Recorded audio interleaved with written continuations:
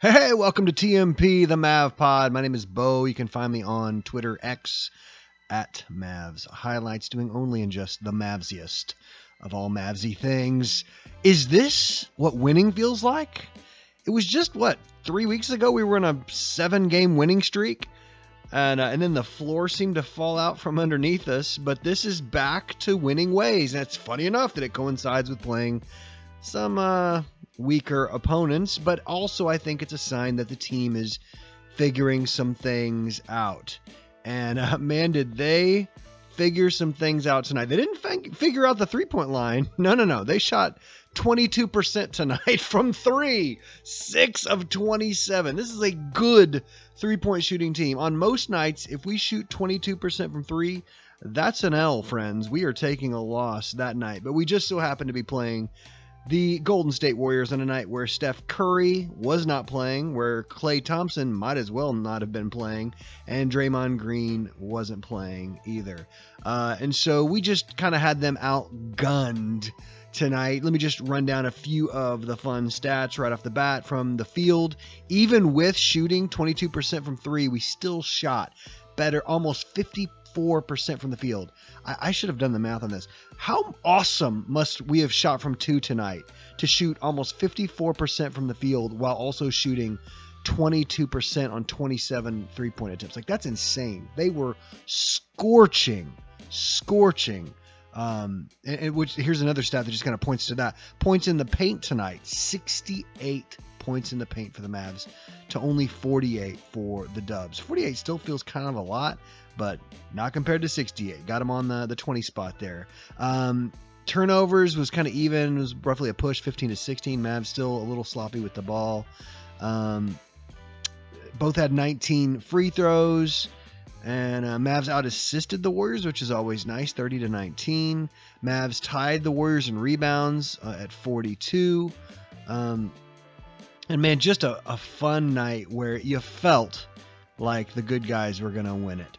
You know, it's not very often that when we're talking about a Mavs win that we don't start with talking with one 25-year-old Slovenian gent. But tonight, we're going to start with Mr. I can't miss the dang ball, Daniel Gafford. Now, his stats just from the box aren't insane. 10 points, 6 rebounds in 26 minutes. That's not incredible. But then you look at 7 blocks and you're like, oh, 7 blocks. Heck yes. And then when you realize he is up to 33. That's 3-3. That's Pippen. He's up to 33 straight made field goals. Consecutive shots without a miss. 33. It's tied, he holds the second longest streak in recorded NBA history, 35 being attributed to Wilt back in the 60s. Who knows if those are real, but that's the record anyway. So 2 more ties you with the Stilt. That would be pretty incredible. Honestly, that record is so important that I would just encourage, I know this is crazy because it's a team sport and it's all about winning the game. I kind of want him not to take any shots unless they are the easiest dunks in the world, until you get him to 35 or 36. Like, just say, hey, Gaff, if I was kid, I would kind of go to him and go, man, this is history. We're going to get you the easiest looks. And if you're at all hesitant, pass out. You might be going, no, that's not winning thinking. And I kind of go, yeah, I know that's really not winning thinking, but this record would be so incredible for a guy like Gafford to hold. Think about that. It's me, then Wilt. Now, that's crazy stuff. This will be the only time in Daniel Gafford's NBA career that he'll ever have a chance at a record like this. Just let him get it, right? Am I crazy? I just let him get it. He's 5 for 5 tonight. Let him get this record, guys. It's so cool. And the fact that he's doing it while blocking a ton of shots and, being active. He's not a very good defensive player outside of the shot blocking, which he's really solid at. But man, it's just a fun ride, this 33 straight buckets. So good on you, landlord. Keep it going for at least, let's be greedy and ask for at least 3 more makes consecutive, bud. Let's do it. You can do it.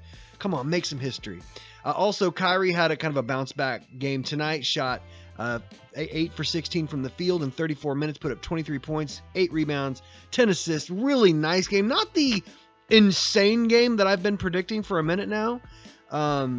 but really, really good, especially on a night where Luka couldn't shoot for anything. Kyrie steps up, puts up the 23 spot, but also grabs the 8 rebounds and dishes out the 10 assists on only 1 turnover. So that's a really nice night for Kyrie. It looks like Luka's going to miss tomorrow night's game against the Thunder. He had some hamstring tightness and left the game in the 3rd or 4th quarter and never to return. So he's probably going to miss tomorrow night's game. Hopefully, just as a precaution, right? Hopefully just as a precaution. He only played 29 minutes tonight, 21 points, 3 rebounds, 9 assists, 6 really sloppy turnovers. He just was not looking good, and was 7 of 18 from the field, only 1 of 6 from 3. And this is the second game back-to-back where his shot has really, really failed him. So hopefully it's just been this hamstring maybe nagging him a little bit, and he just needs the rest, right? Let's give him 3 nights off, or 2 or 3, whatever it would be, and let him rest that up, and hopefully he'll regain that fiery shot. Also, man, I just want to, I know I'm biased, but like D-Live, man, it's all about the kid to me. I know what Gafford's doing deserves all the hype in the world. And they tonight, what did they combine for?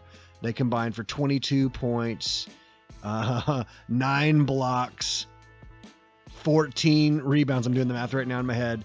And just on what, 5 for 5, and yeah. So 11 for 13 from the field. Like, it's just bonkers. True shooting percentage of 75% for D-Live. And Gafford's like, yeah, punk, 100% true shooting. Like, I'm over here not missing a thing ever. And man, I just love D-Live. I think D-Live is the vastly superior defensive player. Not as good a shot blocker just yet as D-Live. He'll be a better one probably in the long run.